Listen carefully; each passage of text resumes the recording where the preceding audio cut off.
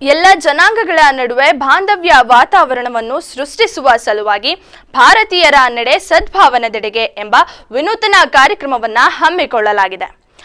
ಇಂದು ನಡೆದ ಪತ್ರಿಕಾಗೋಷ್ಠಿಯಲ್ಲಿ ಮಾತನಾಡಿದ ಸದ್ಭಾವನಾ ವೇದಿಕೆಯ SB ಅಶೋಕ್ ಕುಮಾರ್ ಈ ಬಗ್ಗೆ ಮಾಹಿತಿಯನ್ನ ತಿಳಿಸಿದರು. ಗಾಂಧಿ ಬಸಪ್ಪ ಮತ್ತು ಹಳದಮ್ಮ ಪ್ರತಿಷ್ಠಾನ ಹಾಗೂ ಸದ್ಭಾವನಾ ವೇದಿಕೆಯು ಈ ಕಾರ್ಯಕ್ರಮವನ್ನ ನಡೆಸಿಕೊಡಲಿದೆ.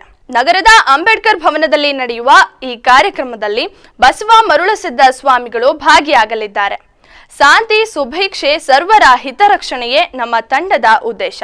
ಹಾಗಾಗಿ ಯುಗಾದಿ, ದೀಪಾವಳಿ, ರಂಜಾನ್, ಈದ್ ಮಿಲಾದ್ ಹಾಗೂ ಕ್ರಿಸ್ಮಸ್ ಹಬ್ಬಗಳನ್ನ ಆಚರಿಸುತ್ತೇವೆ ಎಂದು ಈ ವೇಳೆ ತಿಳಿಸಿದರು.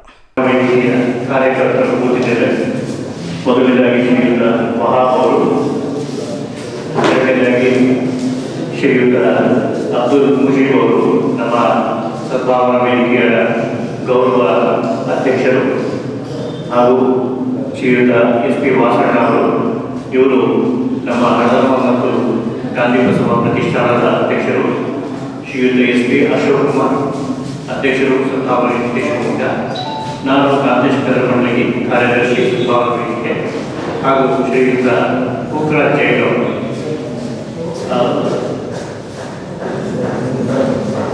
ನಿರ್ದೇಶಕರು ಸದ್ಭಾವನಾ ವೇದಿಕೆ, ಶ್ರೀಯುತ ಡಾಕ್ಟರ್ ಶ್ರೀನಿವಾಸನ್ ಅವರು ಇದ್ದಾರೆ. ಹೀಗೆ ನಾವು ನಮ್ಮ ನಾಳೆ 22ನೇ ತಾರೀಕಿಗೆ ನಡೀತಾ ಇರತಕ್ಕಂಥ ಒಂದು ಸದ್ಭಾವನಾ ವೇದಿಕೆಯ ಕಾರ್ಯಕ್ರಮದ ಅಂಗವಾಗಿ ಶಿವಮೊಗ್ಗದ ಜನತೆಯನ್ನು ಬರಮಾಡಿಕೊಳ್ಳುವ ಉದ್ದೇಶದಿಂದ ತಮ್ಮ ಮೂಲಕ ಈ ಕಾರ್ಯಕ್ರಮಕ್ಕೆ ವ್ಯಾಪಕ ಪ್ರಚಾರವನ್ನು ನೀಡಬೇಕಾಗಿ ವಿನಂತಿಸಿಕೊಳ್ತಾ ಈ ಗೋಷ್ಠಿಗೆ ತಮ್ಮೆಲ್ಲರನ್ನು ಪೂರ್ವಕವಾಗಿ ಸ್ವಾಗತಿಸ್ತಾ ಇದ್ದೇನೆ. ಈಗ ಮುಂದೆ ಶ್ರೀಯುತ ಅಶೋಕ್ ಕುಮಾರ್ ಅವರು, ಅಧ್ಯಕ್ಷರು ಸದ್ಭಾವನಾ ವೇದಿಕೆಯವರು, ತಮ್ಮನ್ನು ಕುರಿತು ಮಾತಾಡ್ತಾ ಇದ್ದಾರೆ. ಗಾಂಧೀಜಿಯವರ 150ನೇ ಜನ್ಮ ವರ್ಷಾಚರಣೆಯ ರಾಷ್ಟ್ರೀಯ ಕಾರ್ಯಕಾರಿಣಿ ಮಂಡಳಿಯ ಸಭೆಯಲ್ಲಿ ಈ ದೇಶದಲ್ಲಿ ಶಾಂತಿ ಮತ್ತು ಸುವ್ಯವಸ್ಥೆ ಕಾಪಾಡಬೇಕು ಅಂತ ಹೇಳಿದ್ರೆ ಗಾಂಧೀಜಿಯ ತತ್ವಾದರ್ಶಗಳನ್ನು ಪರಿಪಾಲಿಸಲೇಬೇಕಾದಂಥ ಸಂದರ್ಭಗಳಿದೆ. ಹಾಗಾಗಿ ಅದಕ್ಕೆ ಹೆಚ್ಚಿನ ಒತ್ತನ್ನು ನಾವು ನೀಡಲೇಬೇಕು ಅಂತ ಹೇಳಿದ್ದಾರೆ. ಅದು ಇವತ್ತಿನ ಎಲ್ಲ ಪತ್ರಿಕೆಗಳಲ್ಲಿ ನಿಮ್ಮ ಪ್ರಮುಖ ಶೀರ್ಷಿಕೆಯಲ್ಲಿ ಬಂದಿದೆ.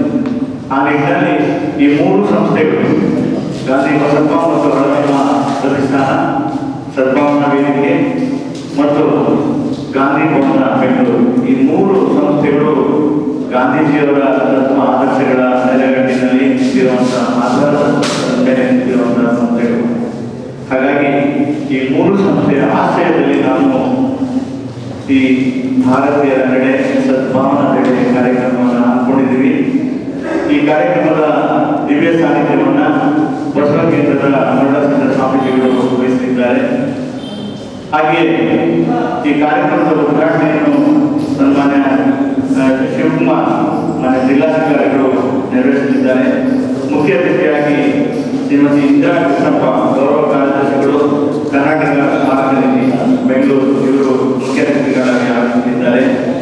ಶ್ರೀಯುತ ಮಹಾತ್ಮನಿಯವರು, ರಾಜ್ಯ ಕಾರ್ಯದರ್ಶಿಗಳು, ಸದ್ಭಾವನಾ ವೇದಿಕೆ ಬೆಂಗಳೂರು, ಇವರು ಧಾರ್ಮಿಕ ಆಚರಣೆಗಳು ಮತ್ತು ಸಾಂಸ್ಕೃತಿಕ ವಿಚಾರವಾಗಿ ಮಾತನಾಡಿದ್ದಾರೆ. ಅತ್ಯಂತ ಪ್ರಖ್ಯಾತವಾದಂಥ ವಾಕ್ಯ, ರಾಜ್ಯಾದ್ಯಂತ ಎಡಬಿಡದೆ ಪ್ರವಾಸವನ್ನು ಮಾಡ್ತಾ ಇರುವಂಥ ವ್ಯಕ್ತಿ.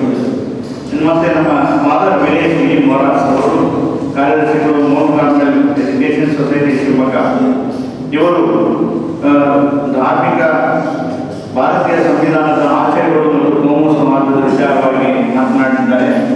ಶ್ರೀಯುತ SP ವಾಸುದೇವ್, ಅಧ್ಯಕ್ಷರು, ಗಾಂಧಿ ಬಸಪ್ಪ ಹಳದಮ್ಮ ಪ್ರತಿಷ್ಠಾನ, ಹಾಗೂ ಅಬ್ದುಲ್ ಮುಜೀಬ್, ಗೌರವಾಧ್ಯಕ್ಷರು, ಸದ್ಭಾವನಾ ವೇದಿಕೆ ಶಿವಮೊಗ್ಗ, ಇವರು ಉಪಸ್ಥಿತರಿದ್ದಾರೆ. ಸನ್ಮಾನ್ಯ ಆತ್ಮೀಯ, ಇನ್ನೊಂದು ವಿನೂತನವಾದಂತಹ ಕಾರ್ಯಕ್ರಮ. ಇವತ್ತಿನ ದಿನಮಾನಗಳಲ್ಲಿ ಇಡೀ ರಾಜ್ಯಾದ್ಯಂತ ಈ ಒಂದು ಕಾರ್ಯಕ್ರಮವು ಪ್ರಚಾರವಾಗಬೇಕು ಅಂತ ಹೇಳಿ ತಮ್ಮ ಮೂಲಕ ನಾನು ಸವಿನಯವಾಗಿ ಪ್ರಾರ್ಥನೆ ಮಾಡ್ತಾ ಇದ್ದೀನಿ. ಈ ಕಾರ್ಯಕ್ರಮಕ್ಕೆ ನಾವು ಸಾಕಷ್ಟು ಎಲ್ಲ ಸಮುದಾಯದವರನ್ನ, ಮುಖಂಡರನ್ನ, ಸಂಘ ಸಂಸ್ಥೆಗಳನ್ನ ಎಲ್ಲರಿಗೂ ನಾವು ಆಹ್ವಾನವನ್ನು ಕೊಟ್ಟಿದ್ದೀವಿ. ಅವತ್ತಿನ ದಿನ ಪ್ರಸಾದದ ಊಟದ ವ್ಯವಸ್ಥೆಯನ್ನು ಸಹ ನಾವು ಮಾಡಿದ್ದೀವಿ. ತಾವುಗಳು ಈ ಕಾರ್ಯಕ್ರಮಕ್ಕೆ ಹೆಚ್ಚಿನ ಒತ್ತಡ ನೀಡಿ ಪ್ರಚಾರವನ್ನು ನೀಡಬೇಕು ನಮ್ಮ ಪತ್ರಿಕೆಗಳಲ್ಲಿ, ಮತ್ತು ಅವತ್ತಿನ ದಿನ ಕಾರ್ಯಕ್ರಮದಲ್ಲಿ ತಾವೆಲ್ಲರೂ ಸಾಕ್ಷಿಗಳಾಗಿ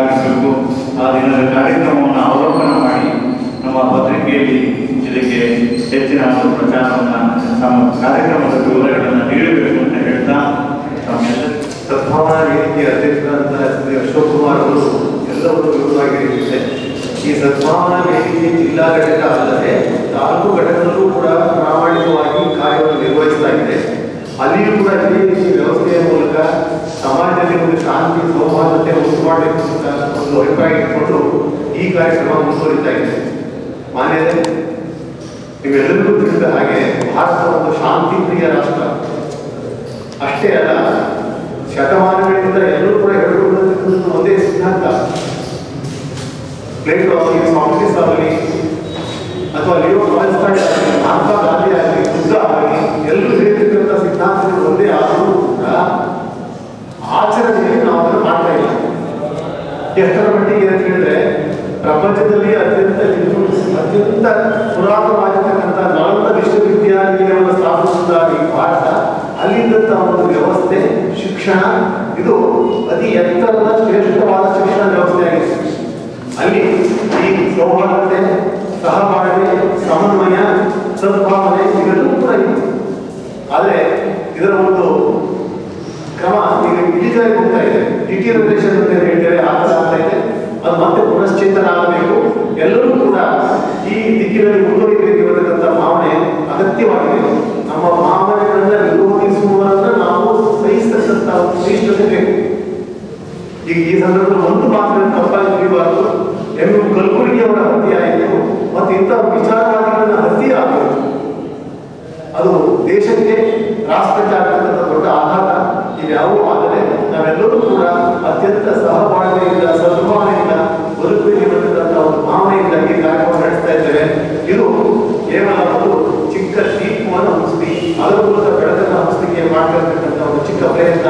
ಅದಕ್ಕೆ ನಿಮ್ಮೆಲ್ಲರ ಸಹಕಾರ